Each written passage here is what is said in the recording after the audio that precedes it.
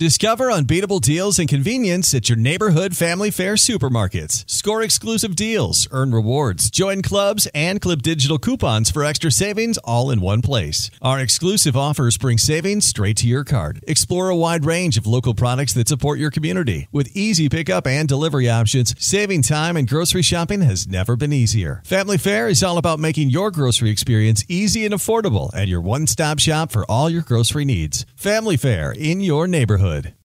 Come ring in the new year in Denver. Celebrate with parties, champagne toasts, live music, and dazzling fireworks. Plan your celebration and find great hotel packages at milehighholidays.com/NYE.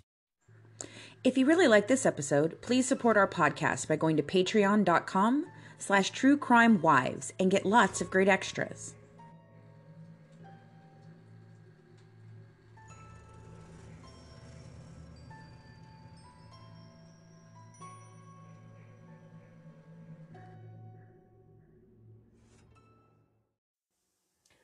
On the Good Wife's Guide to True Crime, we discuss crimes that some may find disturbing. Listener discretion is advised.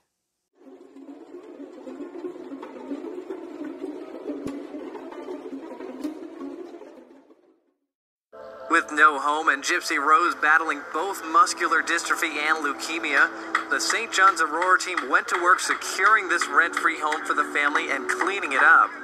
It is overwhelming. You can never dream it in your wildest dream that so many people would just so generously come and help us and love us and just welcome us. For Gypsy Rose and her mother, the move brings a sense of security, a new town, and a new home that has welcomed them with open arms. It just proves that happy endings are not just in fairy tales. They're real and true in real life also. They couldn't drag me back to Louisiana kicking and screaming. I'm here to stay. We're home.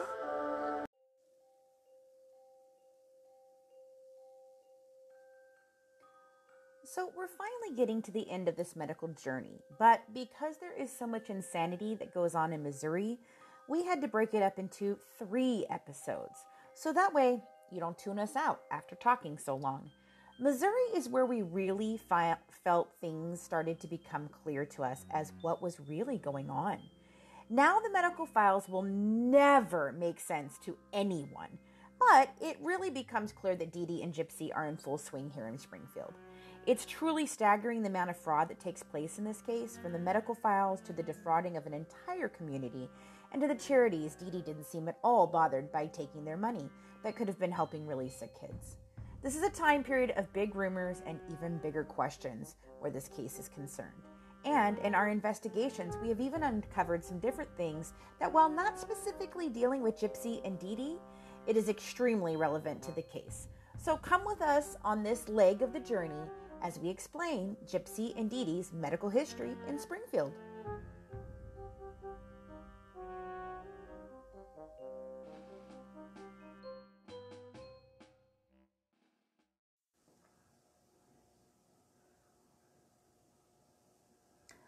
Hey folks, it's time to grab your glass of wine because the Good Wives, Fancy, Colleen, and Christina, are about to serve up another true crime case.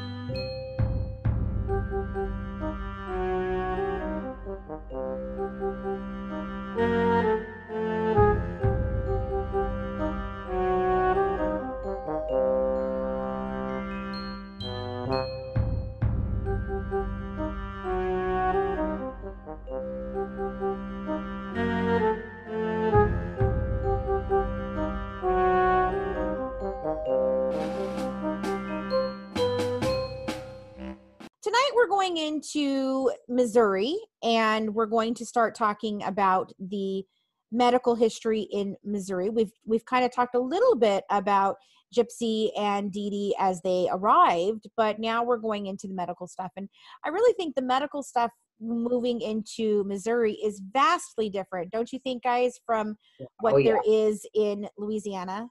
It's a huge difference. And it's not necessarily that she's going under completely different tests or surgeries, though she is, but it's that it just gets strange with different names being used, different birth dates. The documents start to become very muddy in that the doctors don't even know what they're talking about anymore. Right. You know, they're calling her 16 when she's really 21, and you putting in the notes that the mom brought in the real birth certificate to identify that there was a typo error. Just stupid.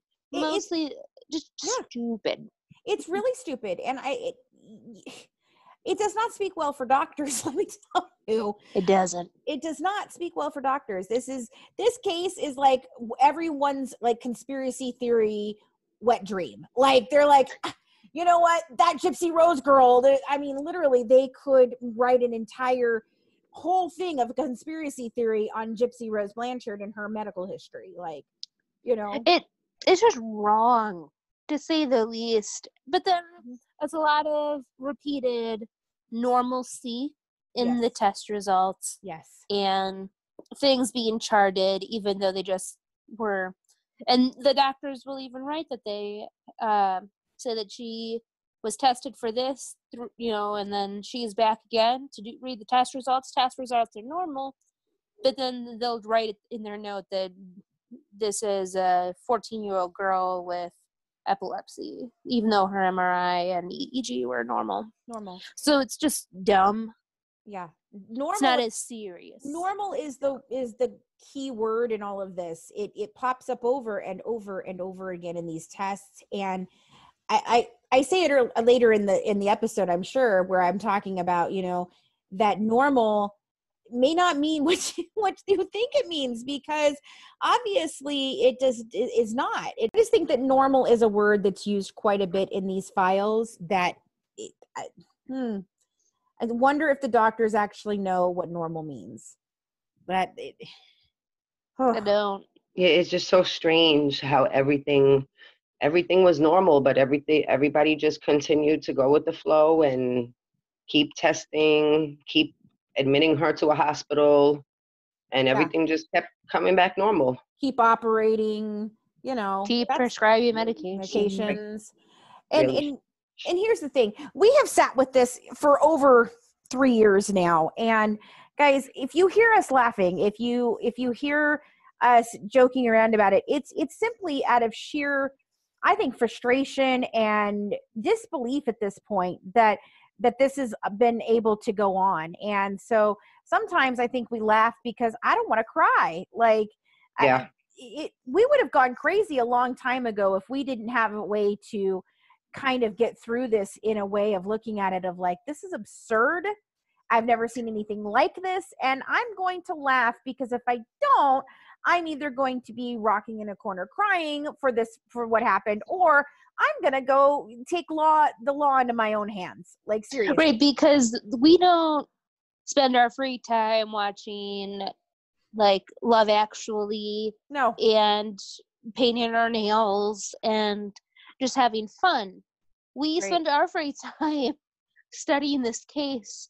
And there's only so much more that we can really have feelings about this case other than disappointment, upset, disbelief, or just laugh.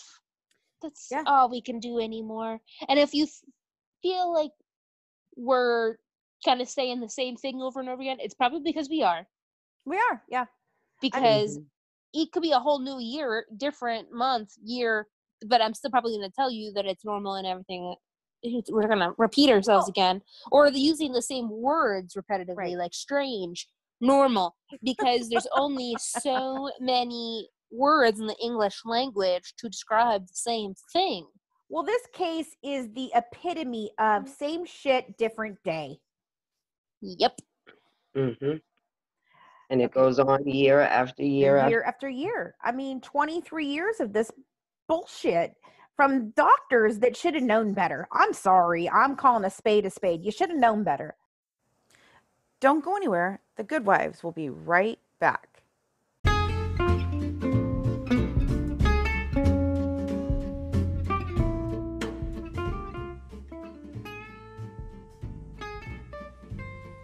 In every episode, we like to serve up a special dish from the state that our crime takes place. So here's our resident Cajun Mama Ty to tell you what our true crime dish of the week is.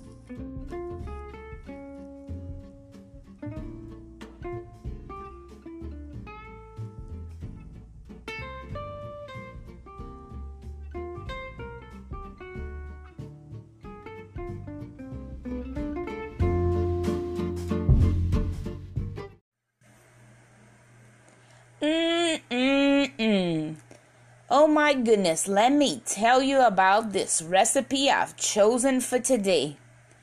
Hey guys, it's me, Cajun Mama Ty, with another recipe of the day. Now that the Good Wives have moved from their research in Louisiana and headed into Missouri, I decided to do some research myself. As you all know, I am from South Louisiana, and yes, this is my accent.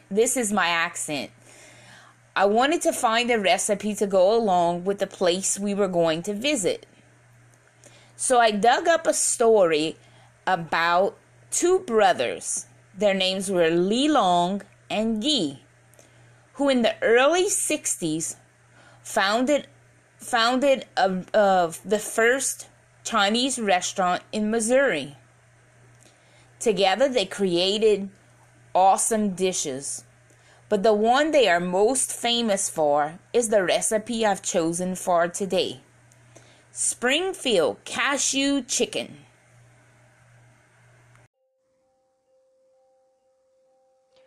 We'll hear more from Cajun Mama Ty and all about the Springfield cashew chicken later on. But right now, we're going to get to medical of Gypsy Rose Blanchard in Springfield, Missouri, with me, Fancy, Christina, and Colleen.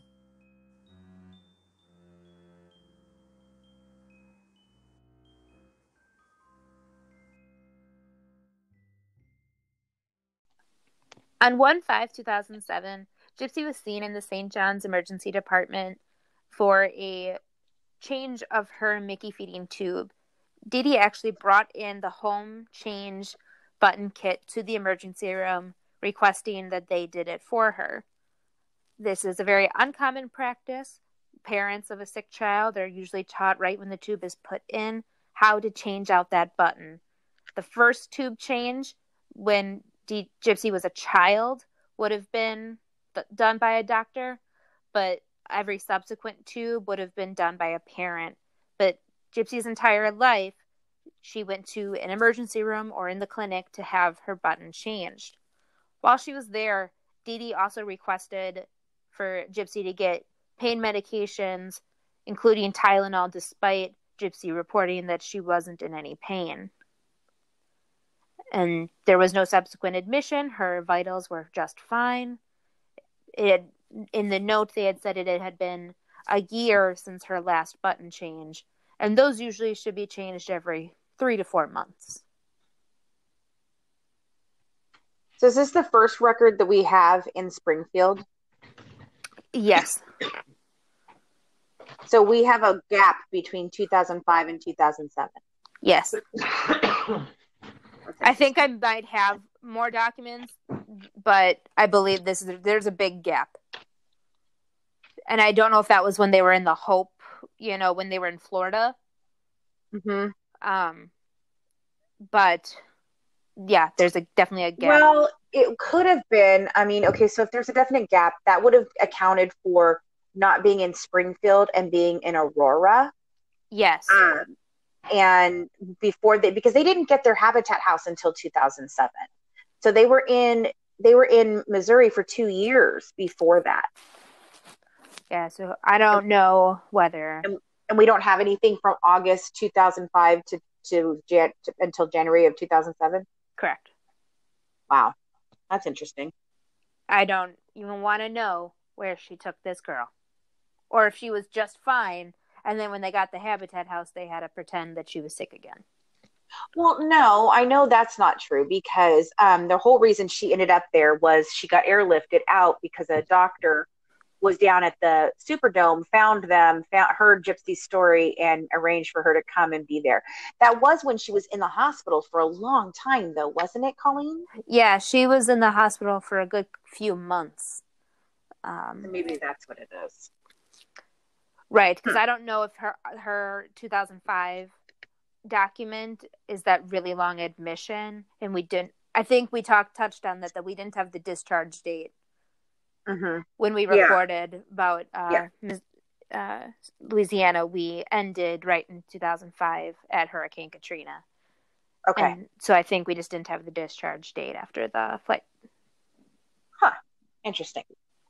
When was she in the hospital for months? When she was airlifted. Oh, okay. They sent her directly to a hospital, and they just admitted her, and she was there. And never while she was there for months did anybody realize, like, there's no reason for this girl to be here. Nope. It's crazy. Oh my God. See, that's one of the things I've had a hard time with was like, okay, I get when she goes to the doctor and her mom says whatever, and this is what's happening at home and they can't verify it or anything.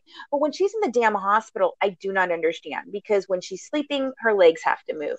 When she is there, her mom has to go home. She can't be there 24 hours a day with her. So that's where I don't understand, because there were opportunities there for her to either be observed and questioned, or for her to herself say something. Yeah. This is where the documents start changing in the terminology, because our last document from Louisiana, it was that she had unspecified muscular dystrophy. So her legs necessarily didn't have to be paralyzed. But when we start getting into 2007, that's when they start using the paraplegia. So I believe that while she was in the hospital, it was, that she could move her legs a little bit, but she can't walk. Okay. And then once she's out of the hospital, they start using she's paralyzed. Interesting. Because she doesn't have as much admissions. Usually she is admitted for same day or overnight just from eye or dental surgery. Mm-hmm. And then she gets, discharged the next day. So there's not that prolonged observing of her movements. Sure. But I struggle with that too, that for those 3 months that all those tests that were run were normal, and all the scans that were done were normal, but they continued to hospitalize this girl. Right. And like I said, I mean, there would have been times that Dee Dee would not have been there. I mean, because I don't know, maybe would have been an option for her to sleep on in the hospital, and like would they? Because I know when my mom was sick in hospice, they had like a chair that folded out for me so that I could stay overnight, but they didn't have, I know that when my mom was in the actual hospital, I was not allowed to stay overnight in the hospital with her. Well, is that different because she's a child? Yes. So usually, especially in a children's hospital, siblings can't stay the night, but parents and grandparents can. So Dee Dee would have probably and most likely been at her side 24/7. Sure. Well, the last two hospitals that my mom was in and was admitted in, there were no visiting hours. You could come and go as you please. Her roommate actually had the whole family there for the night. Oh, wow. Yeah. Wow, so as long as nobody else complained and you were quiet, there were no visiting hours. You could just come and go as you wanted to. Mm-hmm. And it depends on the department. ICUs typically have a open door policy. Right. Versus floors usually have like an 8 to 8 rule, but parents can stay the night. Okay. So it just depends. But most likely Dee Dee was there. Yeah. Okay. That makes sense. But I mean, I'm sure there were periods of time where she went to the cafeteria or, Right. I think it must have been like put 4 different blankets over your legs and try not to move while I'm gone. And yeah, I can see that. Yeah. And okay. Looking at images from different hospital stays, you can tell she's got a ton of pillows and stuffed animals on the bed. Yeah, which would then kind of camouflage her things. Yeah, definitely. Okay, so well, that makes sense, I guess. I mean, it doesn't make sense. Let's just be honest. Nothing makes sense. It's not going to make sense. It's never going to make sense to anybody. But in the realm of this making sense, that makes sense with inside this crazy cuckoo bullshit. The next a little bit. This next document, two documents I'm going to show you or discuss is, does it make sense at all?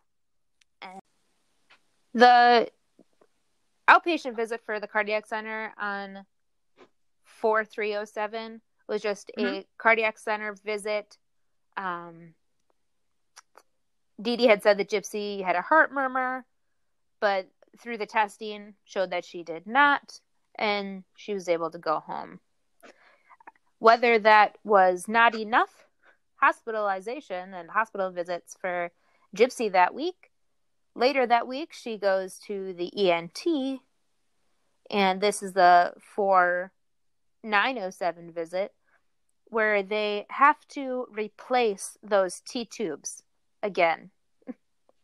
This is the third or fourth time that the T-tubes have fallen out, and they... Woodhouse Chrysler Dodge Jeep Ram is bringing you more this holiday season, finishing the year with big savings on the entire model lineup during the Wrap Up the Year sales event. Save up to $13,000 off MSRP on a 2024 Ram 1500 Crew Cab Laramie 4x4 for qualified buyers. Explore all our year-end lease and finance deals at WoodhouseCDJRBellevue.com or WoodhouseChryslerJeepDodge.com. This is Woodhouse. With approved credit, tax title license extra. When financed with Chrysler Capital. $299 doc fee to its signing. Stock number BC240134. Offer expires 12/31/2023. See dealer for details.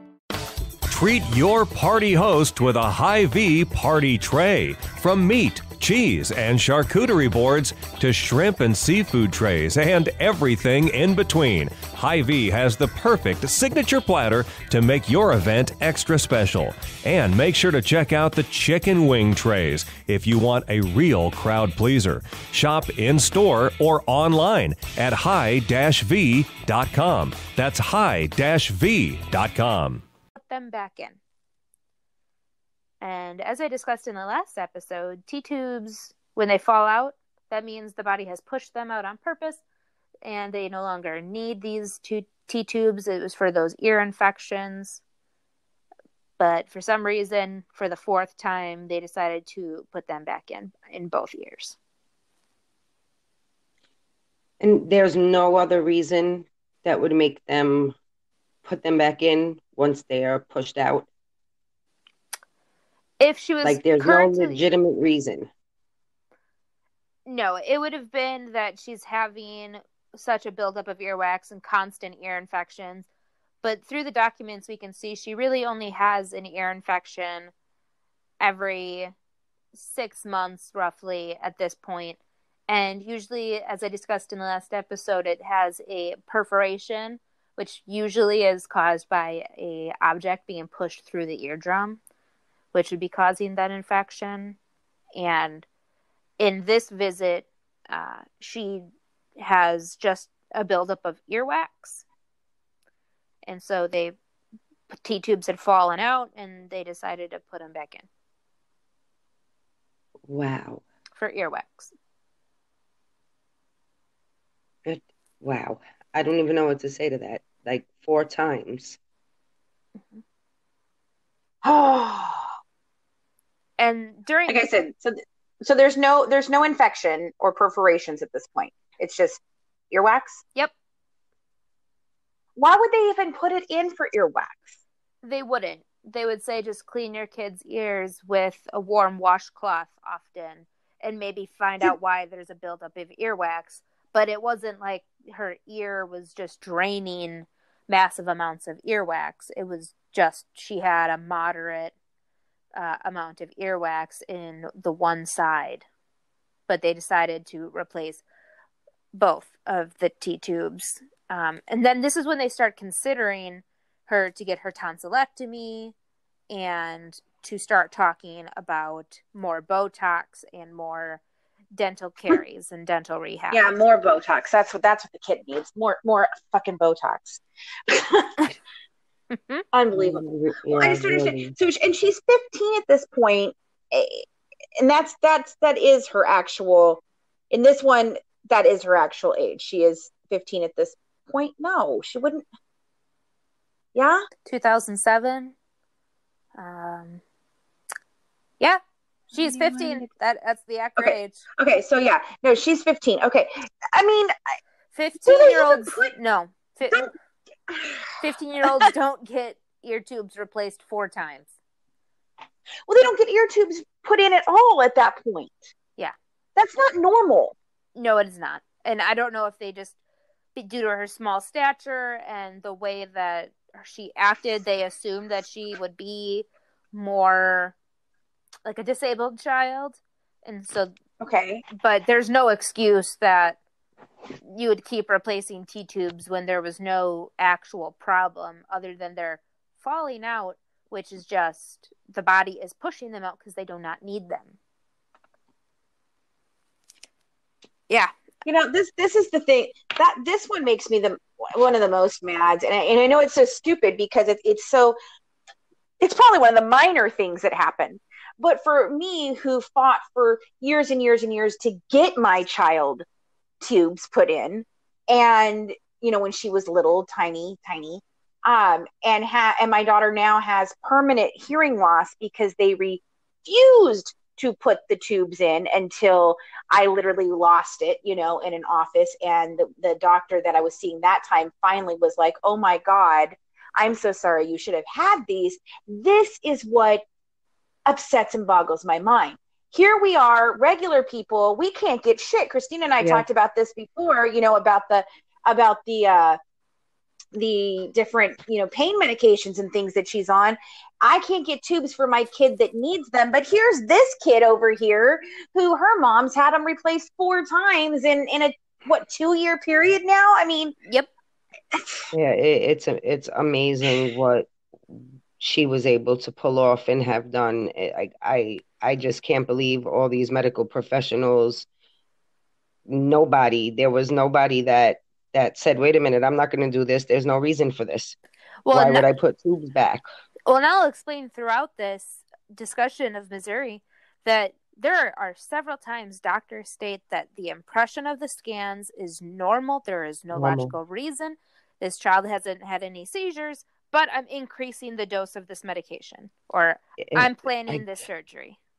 And still nothing has ever been done to these doctors. And there are hundreds of doctors throughout these documents that say there was nothing wrong, but recommend this. And I don't know how you can do that as a medical professional. I know for myself, that would be something unheard of. You don't do a surgery or unnecessary scans when it's not medically needed. It causes damage. The amount of radiation and sedation that this girl has had in such a short period of time, too, it can damage her for the rest of her life. Yeah, I mean, well, we talked about that before. That Titania and I talked about whether we believe she'll ever be able to have children or not, because with all the radiation and everything, her reproductive organs could be completely just trashed. Mm-hmm. Along with the medications and things that she took that she didn't need. I mean, so right, because besides for every surgery she had, she was under sedation. For every single MRI she had, she was put under sedation. And that was at the request of Dee Dee. We talked about that before, right? That was at the request of Dee Dee because she said that she was panicky and anxiety. Yeah, anxiety. But I call bullshit. I call bullshit. Yeah. I call bullshit. Yep. The first one is on 4/3/07. She's seen at Children's Mercy Cardiac Center. Her last name is spelled with an E at the end, and her date of birth is in 1993. Then the next document over, she is seen in the ENT clinic at Children's Mercy. And this is on 4/9/07. So just 6 days later. And now her name still has that E, but her date of birth is in 91. 6 days later at the same hospital. Yeah, the revolving birth dates is just insane in this. I mean, it's so bad, guys, that when you look at a document within the file itself of a specific doctor, it may have 4 or 5 different birth dates in there and ages. Definitely, because on that same document going down, it's the date is 10/9 of 07, and now her date of birth is back to 93. Right. And we're still at Children's Mercy. So within a year, she's got different birth dates, different spellings of her name. Right. And then my favorite is when they freaking like, it says a specific date of her birth, but then if you read the actual notes, it's they're like, this kid is 12 years old. No, if you read the date, she's not 12 years old. Yep, she's 19, she's 23, she's 14. She's 14, she's 12. I'm like, it just fluctuates back and forth. Yeah. Don't go anywhere. The Good Wives will be right back.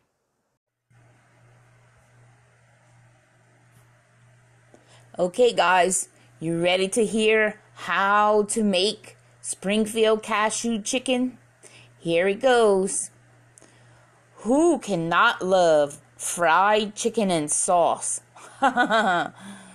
Well, the first thing you want to do is you want to cut your chicken breast into 1-inch cubes. Prepare it to fry using the egg mixture and flour. Don't forget to season it by adding some Cajun spices. Once the chicken is fried, keep it in a warm oven to keep it fresh. The next step is the cashew sauce. You want to take 3 cups of water and whisk in your cornstarch. You want to do your chicken bouillon cubes. You want your oyster sauce and just a dash of white pepper. Put it in a saucepan and simmer it over a medium heat until it becomes thick. Once it becomes thick, you want to add your cashews to the mixture. Once the sauce is done, it's nice and thick, you want to take a plate, put the fried chicken over a bed of jasmine rice, pour the cashew sauce over the chicken, and sprinkle with a little green onions before you serve it. And oh my goodness, this is probably one of the best Chinese recipes I've ever eaten. Thanks, Li Long and Yi, for the recipes.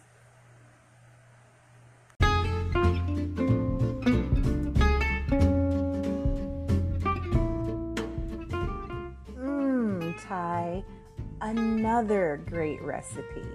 For the full recipe that was shared tonight, join us at our exclusive membership club at www.patreon.com/truecrimewives.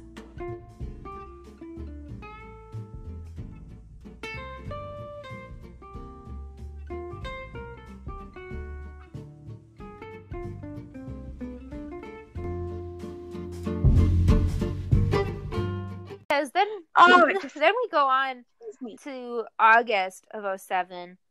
And this is where I started talking about where she has these scans over and over and over again. This is another MRI of brain, total spine, and pretty much they did her whole body. The diagnosis for the reason for this was the muscular dystrophy, and they do it with sedation. But the result of that MRI is normal. So what were they looking for? Looking for something wrong with her spinal cord, looking for possibly tumors, looking for an abnormality in her brain or in the muscle growth of her legs. Anything, like it was pretty much kind of like one of those full body scans, but more looking at the MRI based. Mm-hmm. But the actual referral or prescription for that MRI was diagnosis muscular dystrophy. Yep. Even though there was never a diagnosis other than from Dee Dee. But that's what they put and on. And here I go again. Let me just drop my pen again. Like. Mm-hmm. And then never ever have I been able to walk into a doctor's office and tell the doctor what was wrong with my son, and this is it, and this is what you're going to do. And this is the medication I want. Please give it to them. I've tried to tell a doctor I know exactly what the hell is wrong with me. That doctor looked at me and said, well, far be it for me to say this, ma'am, but I'm the doctor here. Like, Yes. What's that saying? Please don't confuse your Google search with my medical degree. I say that all the time. Seriously, are we just looking shit up on WebMD at this point and going, yeah, that sounds good? I think that's what this is. Like, maybe she had a medical encyclopedia at home that was flipping pages.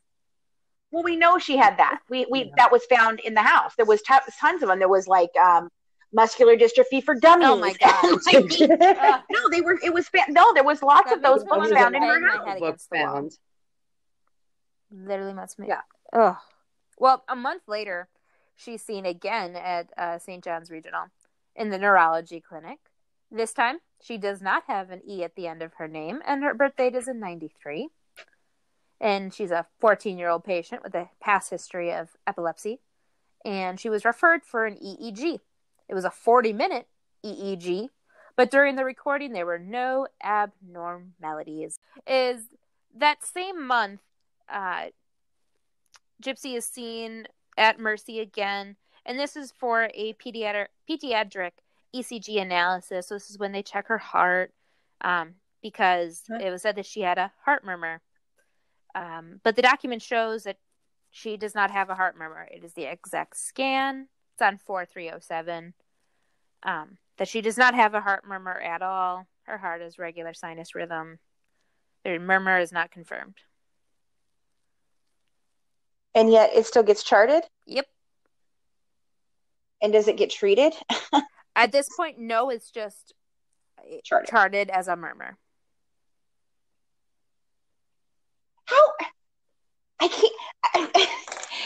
I swear to God, I can't begin to tell you how many times I dropped my pencil or smacked my head reading these things, because it's just, it floors me.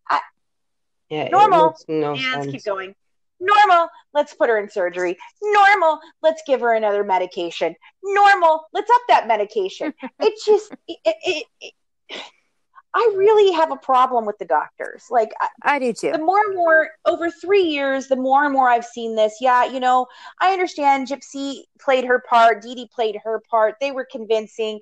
What the fuck ever. Beckerman, I believe, was in on it. I kind of feel that Steele knew more than he should have, because how could he have seen her as much as he did and not have a fucking clue? But these doctors, I'm mad that nobody has held them accountable. I'm mad that they did all of this to, Gypsy and caused all of this. And, now they've ruined all these lives from this, because what? Because they couldn't be bothered to actually do their jobs? Pretty much. Yeah. It makes me so angry, because right now there's this movement against big pharma and the medical industry. Mm-hmm. And I'm a big believer in science and medicine, and this right here is something that gives people a reason to say, well, I don't trust doctors because they give medications that they don't need to give, and they do surgeries on people just for money. And this is this type of thing that makes me so angry, because look how many doctors were involved here, and not one of them actually, even though we see it in the notes, suspicion of Munchausen's, all these normal test results, not one of these medical professionals were willing to stand up and say, wait a minute, you know what? I'm not going to perform surgery. No, I'm not going to prescribe this medication. And you know what? I'm going to report you to everybody I can, because something is wrong here. Not one of these people had it in them to see something is wrong and I'm going to do something about it. It's crazy. Mm-hmm. In the course of this girl's 23 years of life, she had to have seen thousands of people. I'm not just talking doctors. I mean, nurses and social workers and, caseworkers and doctors and emergency technicians and lab reporters. All of these mandated reporters that no one reported, In fact, the one person who actually writes Munchausen in her thing. Now, that's not the only time that the word Munchausen or malingering is used, but it is the one time that it's actually identified completely. But there is a lot of times where they do say, patient seems to be, fabricating or malingering or whatever, and those piss me off. But the one time the one guy puts it in there, then he does nothing. Like, in his reasoning and is that he didn't think he'd be believed. Well, I don't give a shit whether you think you'd be believed or not. Right. This is a child's fucking life. Right, you're a mandated reporter for a reason. Even if you're a doctor, so your word is held probably at the most accountable.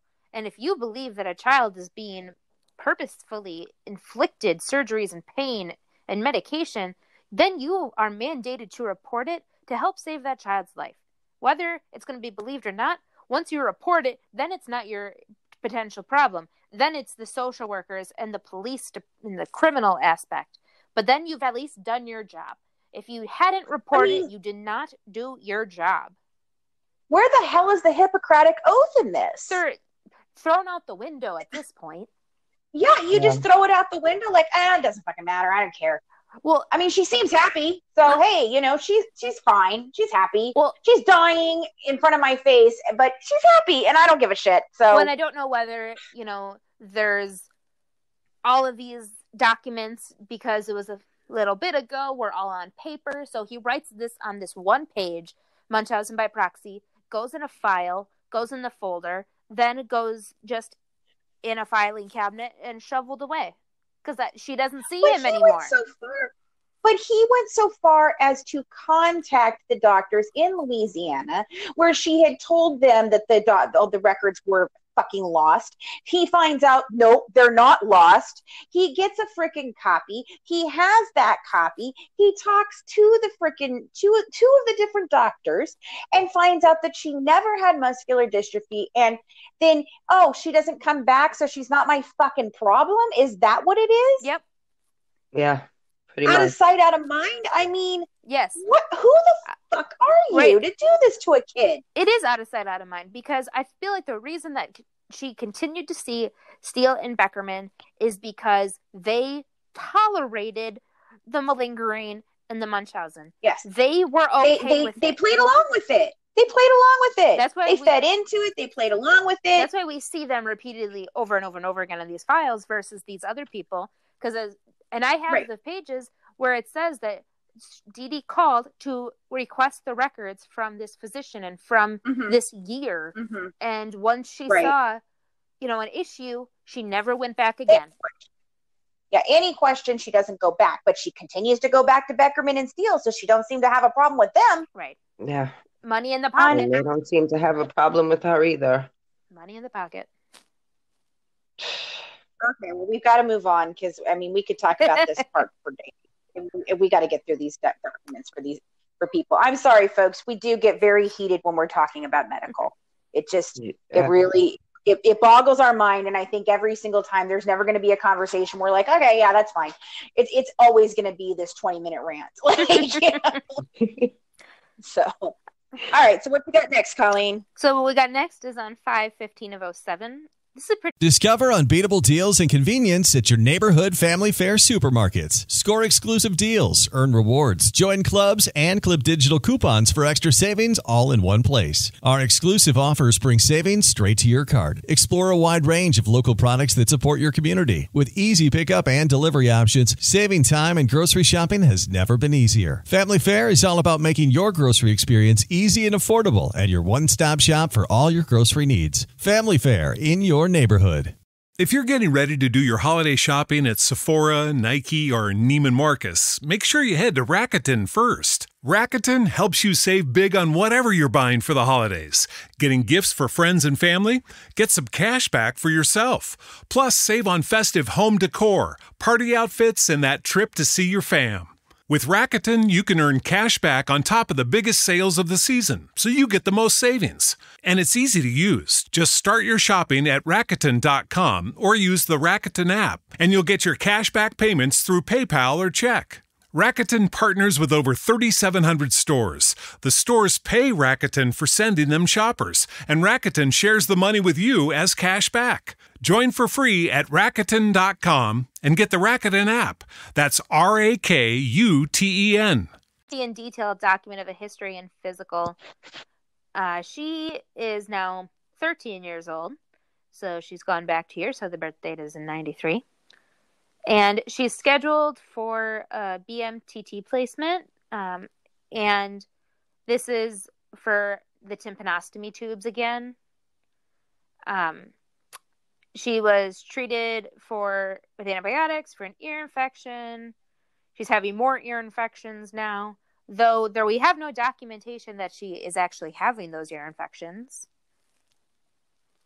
Of course not. But then they talk about her past medical, surgical, and birth history, saying that the patient was transferred care from New Orleans, where most of the records were lost after Hurricane Katrina. That Gypsy is a paraplegic from birth and in a wheelchair. Yeah. Right. That's where that story started. Right. That she has only shadows in the right eye, but vision in the left eye is good with correctional lenses. Hearing deficiencies, but the speech is fine. That she's on the CPAP at night, that she's got epilepsy and grand mal seizures occurring approximately one time a month. That she has asthma, for which she requires multiple inhaled steroids. That she was treated for acute lymphocytic leukemia at the age of 5 years old for 1 year and has been in remission since. That she has muscular dystrophy. That mom believes the type is a limb girdle. So the doctor is not saying the type of muscular dystrophy, but mom has now diagnosed this muscular dystrophy. Yeah, because mom knows how to diagnose muscular dystrophy. I mean, she must have done a biopsy at fucking home or something. Mm-hmm. They talk about the multiple submandibular gland removal for the hypersalivation and muscle biopsies. That heart murmur was documented. That cardiology even said that it was not really a heart murmur. There's a history of mild chest discomfort, and mom plans for making a follow-up appointment for that. And that her lower limbs periodically become cold and blue, but one leg occasionally swells, but just the one leg. It says that Gypsy was born 4 weeks prematurely, but mom is unsure of the prenatal course due to memory loss after the car accident. She does recall that Gypsy had a failure to thrive. Wait a minute. So you're telling me she doesn't recall something because of memory loss because of the car accident, but we're going to go ahead and take her at her word for everything she fucking says? Yep. She just told you that she doesn't remember shit from a car accident. But, she should know when she was... Yep. Unbelievable. It says it. Mom has memory loss, but mom says that she's got this muscular dystrophy.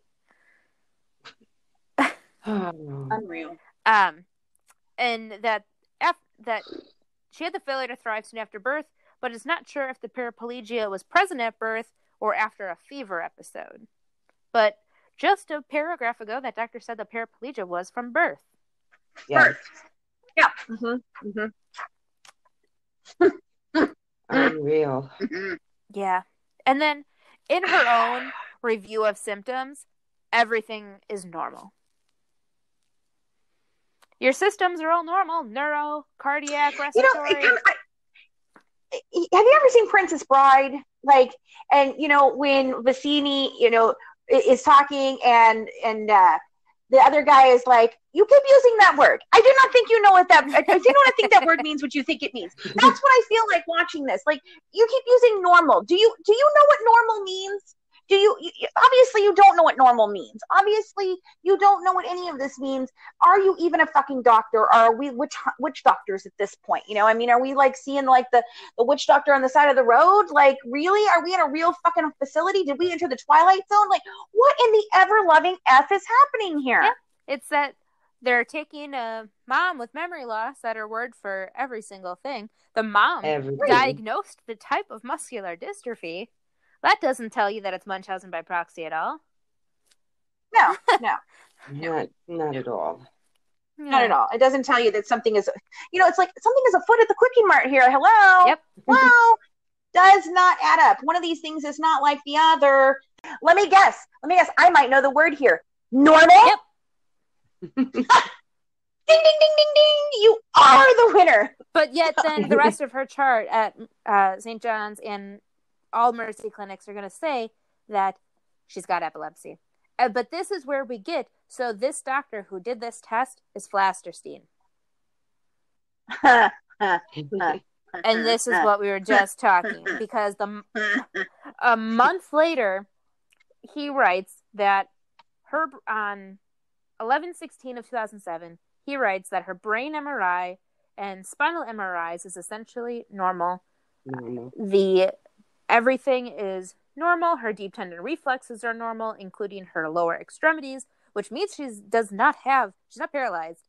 And at the time, for a matter of complexityness, she is referred to have some conduction studies with an EMG. And then that's when he did the EEG as well. This is his words. Analyzing all the facts, and after talking to her previous pediatrician, there is a strong possibility of Munchausen by proxy, with maybe some underlying unknown etiology for an explanation of her symptoms. A day after her visit, the mother called to report that Gypsy Rose mentioned arm numbness and back pain. As previously mentioned, she will be referred to have an EMG, and we will proceed accordingly. I will update you with the results. She is scheduled for a follow-up visit in my office in 6 months. Sincerely, Bernardo Flasterstein. Now, who does he send that to? I don't even know where he sent this to. I think it goes to Steele, right? Yes, Steele. There it is. Yep. He says it. For anybody counting, that's the 15th time I've dropped my pen tonight. He says it. Everything was normal. She's got deep tendon reflexes. She's all of her scans are normal. He says it in his own words. Munchausen by proxy is the explanation. So what is a deep tender reflex? I mean, I think I know what it is, but I don't know if everybody else knows what it is. So what is a deep tender reflex? So everyone thinks of like your reflexes that kind of like automatically go off. The deep tendon reflexes are assessed using a reflex hammer and tapping in a specific spot. So that way the muscle will actually conduct with the nerve on its own. So if you can visualize when you're sitting at the edge of the table, doctor puts the hammer to your knee and your leg just automatically kind of kicks up. But there are deep tendon reflexes not just in the knees, or reflexes in the arms, hands, feet, ankles. And in his notes, he performed all the spots for deep tendon reflexes on her lower extremities and her arms. And they were all normal. And that's something she can't fake, because that's just a reflex, right? So she can't fake that. Yep, you can't fake it. So if she had muscular dystrophy, what would have happened when he did those? Most likely they would not have activated. It would have been an absent deep tendon reflex. And it definitely depends on the type of muscular dystrophy and the severity. But at this point, it's been diagnosed that diagnosed in quotation marks, that she's got epilepsy, muscular dystrophy with the limb girdle, and that she's paralyzed. And so all of those she should not have as active of deep tendon reflexes, especially in every single spot. And now, even after all this, he orders an EMG, which I remember having, and I was over the age of 21. It was painful. And it's not something I would have wanted to have done if I didn't absolutely need to have it done. So even after the Munchausen's by proxy is in his notes, he still sends her for an EMG. Yes. And what would be the reasoning for that? Would that be so that he could further figure out that it is Munchausen by proxy? Is that what he's trying to prove there? Right, because the EMG would test nerve conduction. And so when usually people will have those done when they think about carpal tunnel, so it's done in their forearm. And she would have had it done on her arms and her legs. And there would be no way to fake that. It's, again, those a nerve test. Right. And, she can keep her legs still all she wants, but the nerves are going to do what they're going to do. But it's painful. and her EMGs come back normal. Now, I could see if he did something after that and using it as proof of Munchausen's by proxy, but nothing was done. No, he doesn't do anything with that data. So she was put through another painful procedure for no reason again. Correct. And the results after Munchausen's was mentioned. Yep, and he doesn't do anything with this data. Just gets filed away. You know, screw fucking killing Dee Dee. I would have wanted to murder all these doctors. I mean, they are lucky that she didn't just go on like a rampage. Like, I could see her just going postal and going into a hospital and just laying waste to everybody in the whole freaking place. Like, God bless. Well, and then that in the same month span, she's back and forth at Children's Mercy with some phone calls, and it's not anything very important, but it's just showing the different name changes again, adding the E. She's spelling Gypsy a little differently, different dates of birth. And this is the hard thing for me. As a parent, this is going to be all in 1 month. In 1 month, she's going under an EEG. She's on 9/14 of 07. She is getting her eyes checked on 9/24 of 27. She has an MRI with sedation that shows nothing is wrong. And then 3 days later on 9/27 of 07, she has another MRI with sedation of the same thing. Her head and her upper body. There's the same things were tested, and 3 days later. That alone would be enough to warp her freaking brain. Yeah. And sedation. Absolutely. Sedation 3 days later. How can you do that to your child? I don't know.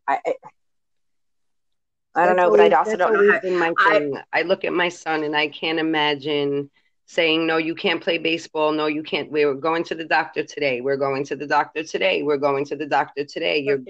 Like, I can't imagine doing that to him his entire life and making him miss out on everything and make him pretty much live the majority of his life sitting in doctor's offices and hospitals and waiting rooms and waking up in a recovery room 3 times a week. It's mind-blowing to me as a parent. Yeah. I mean, especially, like, I'm a parent. Okay, when my kids were little, we didn't have a lot of money, and I felt guilty as shit because, my friends' kids are doing ballet, and my friends' kids are, and my kids didn't get to do all that stuff, okay? We were poor. We did with what we could, and because we lived in a very expensive state, and we lived in California when the girls were little. That's one of the reasons why we moved to Arizona.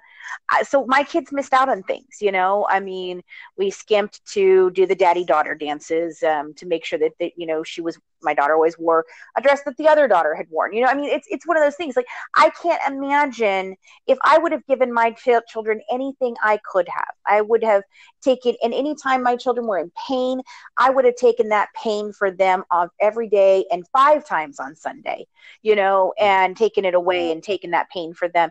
And here is this mom, these doctors, these social workers, these nurses watching this kid go through this, and ain't nobody give a damn.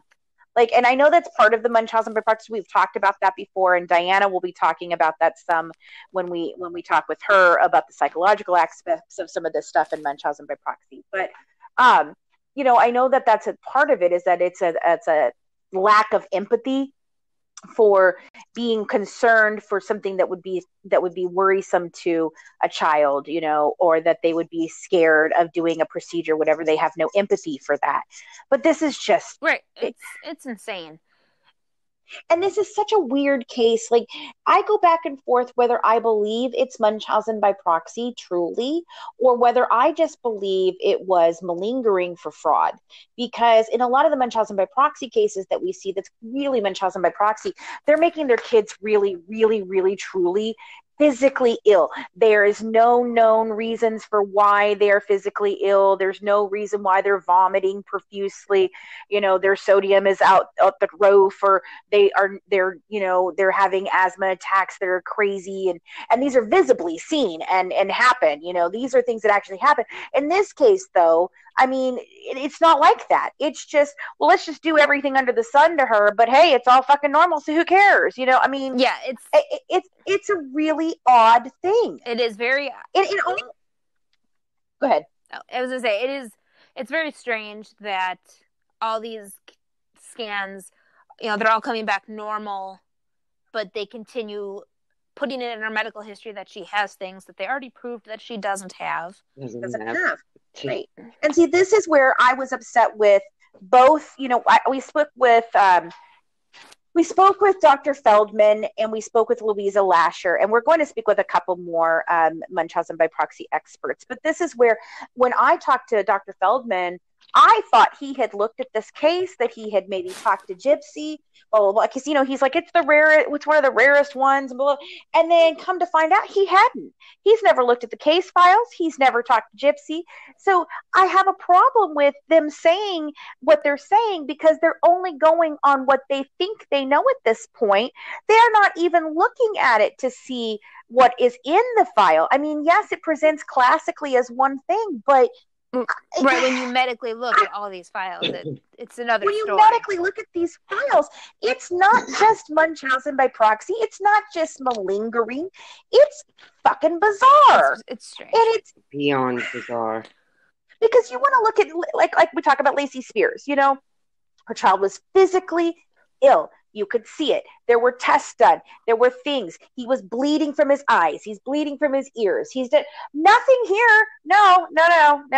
And even they dropped the ball many, many times. They could have saved that child's life a million fucking times. 9,000 people questioned things in that case, and still nothing happened. But this case is just odd. I've never seen a doctor just be like, you know what, ma'am? I know you came in here and you thought you had a bladder infection, but the things didn't show that you have a bladder infection, but we'll just go ahead and give you antibiotics anyway. Yep. Yeah, never. Like, that's what this... Never, ever, ever. Don't go anywhere. The Good Wives will be right back. What if you could be a true crime detective right from the comfort of your own home? Dispatch is an interactive serial mystery that unfolds over several months. Imagine the experience of an escape room in your own home, a new kind of escape called Dispatch. It's a subscription box that is a step apart from everyday entertainment, better than a book, more engaging than television. Think of it as an immersive mystery where you wear the detective hat. The story begins with the first delivery, or dispatch, if you will. In it, you'll find physical clues that lead you to the web and back to the real world to unravel a mysterious crime. Grab a friend, the whole family, and your thinking cap, and get ready to put your heads together for one mind-bending ride, as additional details are revealed with every package. Check out the description for a special link to grab your dispatch box today and start your own true crime detectiving.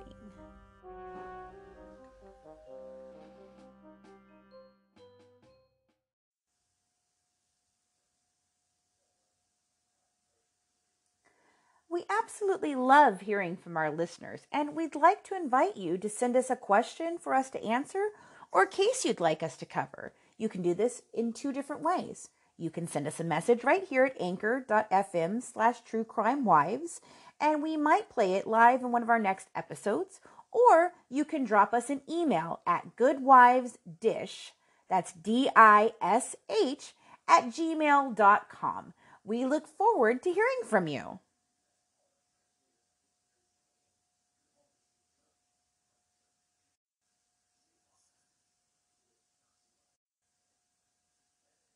But an interesting note in 2008. Mm-hmm. And then here, I want to take a pause because I just want to fact check this. What the hell is her middle name? Alcide. Okay, it's Alcida. Gypsy Rose Alcide Blanchard. Okay, I just want to make sure that that was a real thing and not just an extra middle name. No, it's a family name of some sort. Okay. Yeah, I don't know. Alcide. It's Alcide, yeah? Yeah. Alcida in this document. Alcida? Yeah. It goes, then it goes back and forth because I've seen Alcide as well. ALIC. That's what I thought. I thought it was because I never see her middle name in documents, and so I don't know if they did this so that way it was a different file. No, it is. It's on her. It's on her birth certificate as Alcide. No, I know. I'm saying the spelling. Yeah. So if they put this right. in somewhere different file, like it's similar, but the middle name is different, kind of thing. Yeah. Because our birthday's in 95. So I'm gonna go with that. Now we're going into 2008, and we've only made it to 2008 at this point, guys. Luckily, things I've streamlined and stuff because a lot of the same thing happened the next couple of years. But then, just a few days later, she is admitted for another eye surgery, and on all of her physical exams, it's within defined limits, within normal limits. Why don't more infant formula companies use organic, grass-fed whole milk instead of skim? Why don't more infant formula companies use the latest breast milk science? Why don't more infant formula companies run their own clinical trials? Why don't more infant formula companies use more of the proteins found in breast milk? Why don't more infant formula companies have their own factories instead of outsourcing their manufacturing? We wondered the same thing. So we made ByHeart, an infant formula company on a mission to get a lot closer to the most superfood on the planet, breast milk. Our patented protein blend has more of the important and most abundant proteins actually found in breast milk. We're the first and only U.S.-made formula to use organic, grass-fed whole milk, not skim. We even conducted the largest clinical trial by a new infant formula company in a quarter century, with clinically proven benefits like easier digestion, less spit up, and softer poops versus a leading infant formula. And we make our own formula in the USA and our very own factories in Iowa, Oregon, and Pennsylvania. ByHeart, a better formula for formula. Learn more at byheart.com. Every day, my employees get scam emails. I wanted to protect my business and clients, so I checked out CISA's Secure Our World. They've got 4 simple ways we can protect our businesses from online threats. Learn more at cisa.gov/Secure Our World. It's got great capillary refill in the upper and lower extremities, so that whole swelling and cool leg thing she doesn't actually have. Her cranial nerves are intact. But there's something interesting in the social history, and this is in 2009. It says lives with mom and cat, and she's homeschooled, and she's in several playgroups. Wait a minute. A cat. Yep. She's got all these freaking allergies, and she's, that's fine. She's got a cat. Nobody says anything about that. No, that's fine. But it says that she's in several playgroups, and that mom volunteers at Ronald McDonald. She's 16 years old. What fucking playgroups is she in? Right. I've never heard that she went to any playgroups. Okay. Neither have I. To be fair, in Louisiana, she did participate in the Gumbo Games. I mean, and she did go to the Ronald McDonald House Games and things like that, but that was in Louisiana. And I can't even say words. And I did speak with one of the girls who participated in those with her. And she was lovely. She just absolutely loves Gypsy to death. And she has very fond memories of Gypsy and Dee Dee. And it broke her heart, like to know that here she is. She had, she was in a wheelchair. She had all these different things herself. And here's this kid that she thought was just like her. And she's not just like her. Yeah, that was devastating. That's gotta be heartbreaking. So she did participate in Louisiana, but there was nothing ever after that we've seen. Right, this is in or 2009. heard any of them refer to. Right. And so 2009. I'm horrible at math. Somebody tell me how old she is at this point. Really, almost 20. 2001. Yeah, it's close to like 18. 18. And so we're thinking, okay, she's 18. Even at 16, let's say she's 16. But no, wait a minute. No, our file says 95, so that's not right either. So, but she's a kid. But she's a teenager. What teenager is in a play group? Like, right. And we have no record, any documentation that she had any socialization groups like that whatsoever. She was in, different, fundraising things and getting awards and whatnot, but not like, going to the Mom and Me weekly play group kind of thing. Nothing. Right. We're not at Gymboree freaking doing, toddler time. I mean, right.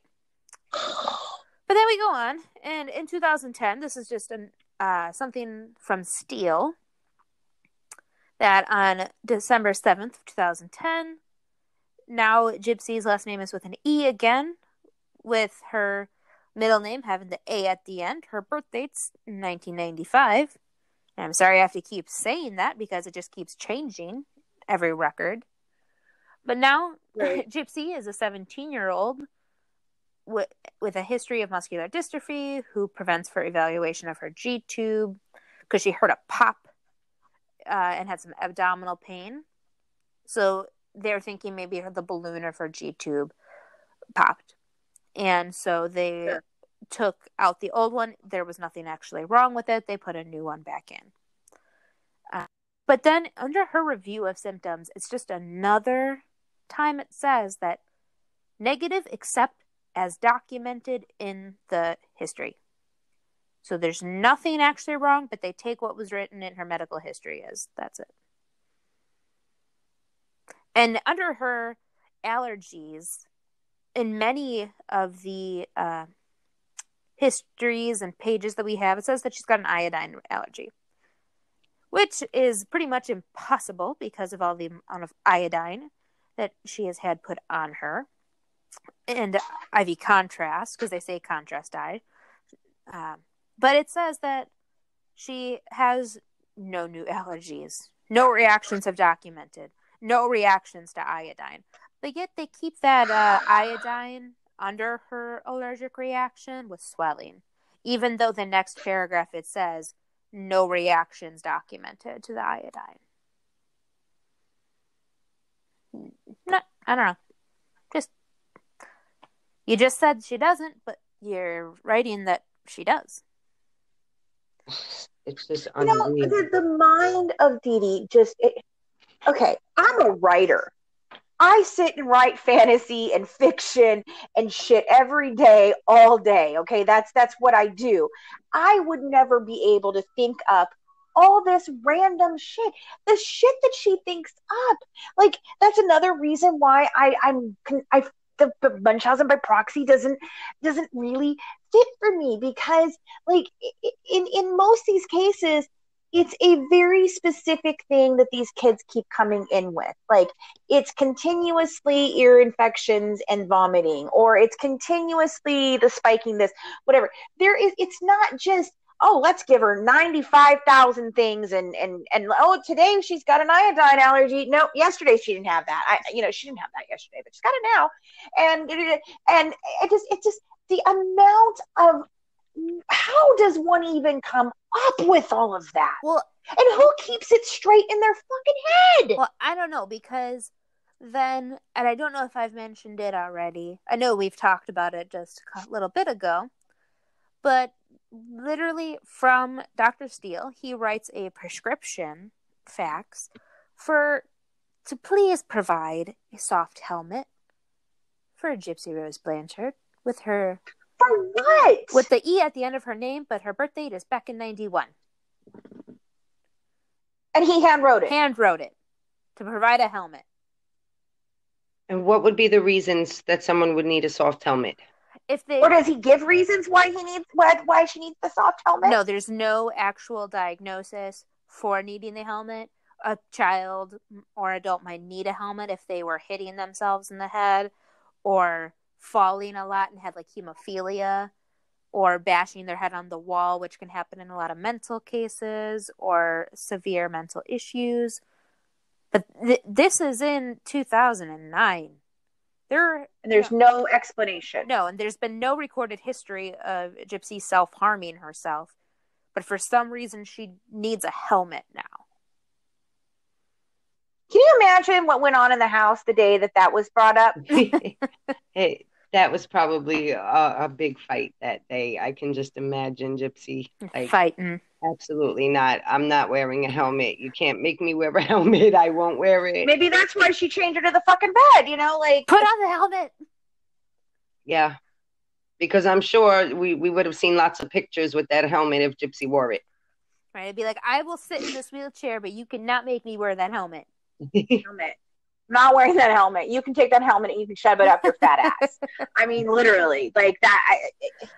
I just can't imagine. And I'm like thinking about like Dee Dee trying to shove it on her head and Gypsy's like freaking out. I mean, yeah. Yes. This poor girl.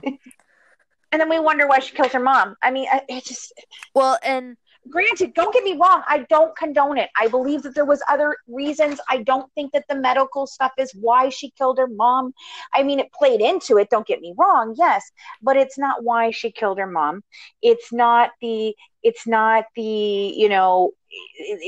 what they made it out to be as to why, like, and that's one of the things with Mike, we know that I've said it before, is that he didn't have all of what we have. He only had lab reports and follow-up visits when we first started this quest.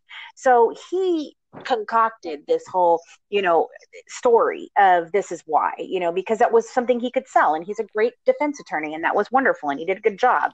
But I mean, now that we've seen all of this, you can tell that this is the sheer amount of this. That's not why she killed her mom. Because if it had been, it would have happened way sooner. No, if you read the text messages between her and Nick, it's a teenage girl wanting to have a boyfriend, wanting the freedom that she knew she wasn't going to get. The medical stuff definitely played into it. And I don't believe for a second that Dee Dee was ever going to let her out or have a boyfriend or ruin the scam. No. Never. No. But no, and I do believe it. And I do believe we're going to talk about this with Diana. We do believe that it was quickly heading towards some sort of catalyst, and either something was going to happen where Gypsy was going to get killed because she wouldn't comply, or it was going to start all over again. I mean, there is a story of them, early 2015, and Dee Dee's introducing her at Disneyland again to people as 12. Well, and now going into that, I have a little surprise because I didn't realize there was another birth date involved here. And ooh, surprises! No, right? No, nothing's a surprise anymore at this case. But on February 26th of 2010, Steele writes another prescription to order another power wheelchair for repairs, but the diagnosis for this is that acute lymphoblastic leukemia, which is not the original leukemia that they diagnose. They have said in her records that it's lymphocytic leukemia, not lymphoblastic. So he writes lymphoblastic, but she had that at the age of 5, according to her charts. This is in 2010. Why does she need a wheelchair now? And in this, it's no E at the end of her last name.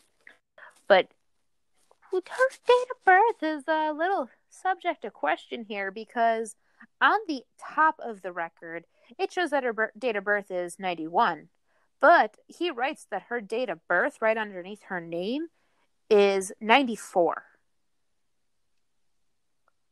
Have we even seen that before? No, I have not seen anybody write her birth date as 94. It's not... He literally, the document at the top says 1991, and he hand writes that her birth date is in 1994. And before he wrote 95, and he's written 93, her chart says 91, now he's writing 94, and you got to tell me he doesn't know what the hell is going on? Oh, bullshit. Yeah, I call hella bullshit. Yeah. Well, at some point in time, I don't know where it happens, but there is an actual birth date of 2000. Well, and on this document, besides the last name, her date of birth, her last name is spelled differently on it. When he writes her name, there's no E, but the top of the document has an E. So there's nothing matching on this document, which in today's world would mean that this is a completely different patient. Stop, red light, Epic will not let you pass. You cannot pass, go. Like, he hand wrote wrong information. And you can see right below it, he does the same thing because they want to order a battery for that wheelchair. And the thing is like, if it was 1 time, 2 times, fuck, 10 times, I would say maybe that wasn't a mistake. Maybe he wrote it wrong. Maybe he thought 93 and wrote 94. But no, this is blatant. Yeah. And I mean, just the sheer amount of, how many years was he her doctor? Over 10. Okay, so just the sheer amount of years that he saw her, wouldn't that be a red flag? Like, how is she only 14 now when I've been seeing her for this many years, and when I started seeing her she was this age? It's impossible. Right. You know, like, he's a magical time traveler. I don't expect the doctor to remember a birth date for every patient because they see so many people. But wouldn't that be a red flag? Like, wow, I've been seeing this kid for a really long time. How is she 14 still? Well, in all the documents, they write that this is my favorite mom and daughter patient. So clearly you may have to remember them. She is a little bit of a memorable person when you look at her. Oh, yeah. But I mean, it's clear that he didn't start seeing her at fucking 4. Clearly, yeah. She wasn't. Either that or she was the biggest fucking 4-year-old I've ever seen in my damn life. Don't go anywhere. The Good Wives will be right back.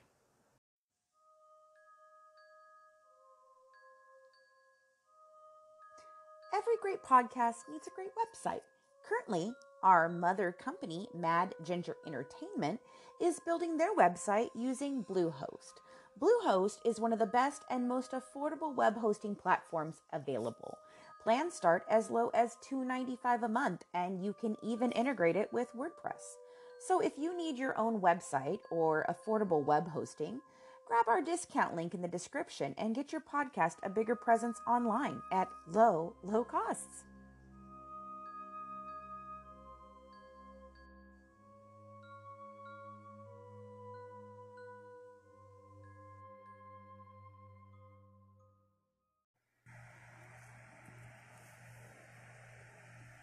Cajun Mama Ty here with another French word of the day. As we continue our journey in the Gypsy and Dee Dee case, I find myself a little sad and happy at the same time, and if that makes any sense. I am happy. I am sad because we're moving on out of Louisiana into Missouri, then on to Wisconsin. But I'm happy because we're one step closer to finishing up this project and moving on to bigger and better cases. So I decided to find a French word that would be appropriate for us leaving one place and going to another. I was kind of confused and I couldn't think of a word, so I sat down with my dad and talked to him. He's fluent in Cajun French.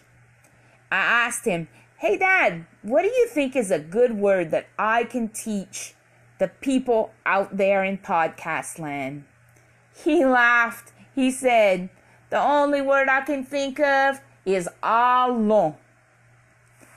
Allons means let's go. It's translated as let's go. It's used in the Cajun French when a parent is ready to leave and they want to round up the family at any kind of event. So either mom or dad yell allons and all the kids know that it's time for them to leave. So allons, good wives, let's head to Missouri and on to Wisconsin so we can finish up and move on to the next case. Well, guys, so this is the first half of the medical journey into Springfield. Like we said in the opening, like we said earlier, normal was a predominant word used in Gypsy's files. And it becomes laughable at some point when you've looked at it as much as we have. And know that this is not the last time you're going to hear us say normal again because not by a long shot.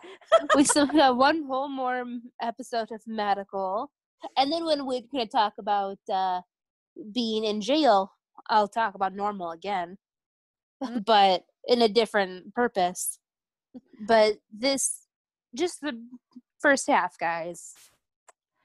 Yeah, it's like the most. It's the most times you're gonna hear the word normal in such an abnormal situation. Exactly, Christina. I think that is an amazing point. Exactly, because it's anything but normal. Normal. That is the thing.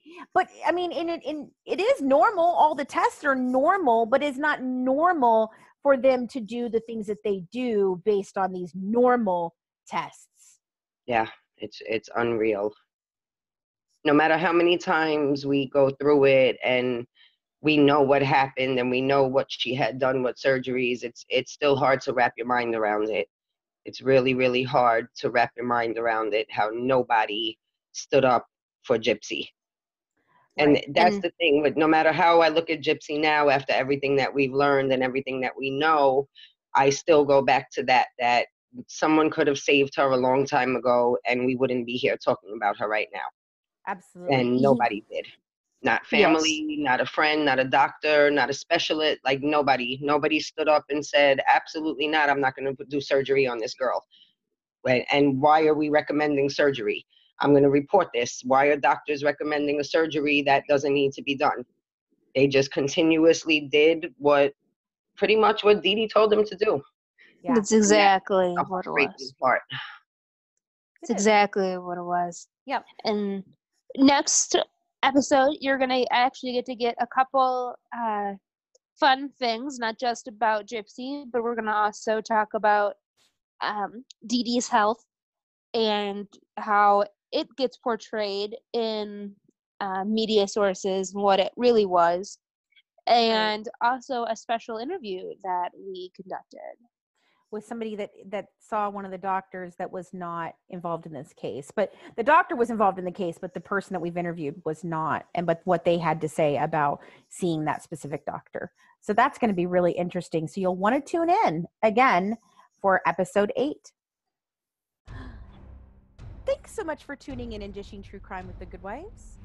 Don't forget to join our Patreon member club to get the full recipe shared tonight, inside documents and pictures from the case, bonus mini podcast episodes, live YouTube discussion, and an exclusive invitation to our discussion group on Facebook, and get some amazing Good Wives merch. Follow us on Twitter and Instagram at True Crime Wives. And for more inside information, check us out on YouTube at Murder by Design, where we're currently talking about a few different true crime cases, from bullying murders to serial killers. We dish it all. Have a good one from the Good Wives, serving up true crime, one dish at a time.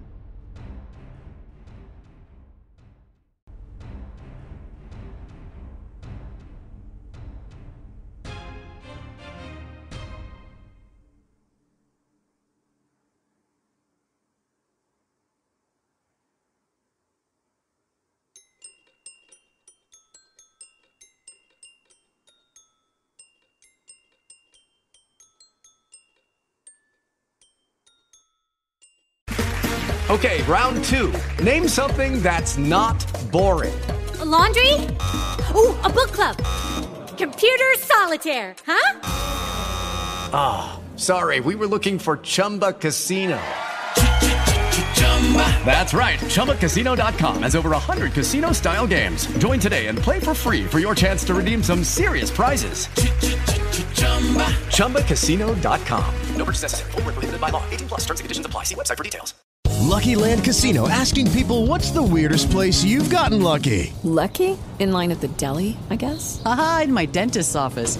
More than once, actually. Do I have to say? Yes, you do. In the car before my kids' PTA meeting. Really? Yes. Excuse me, what's the weirdest place you've gotten lucky? I never win and tell. Well, there you have it. You can get lucky anywhere, playing at LuckyLandSlots.com. Play for free right now. Are you feeling lucky? No purchase necessary. Void where prohibited by law. 18+ terms and conditions apply. See website for details.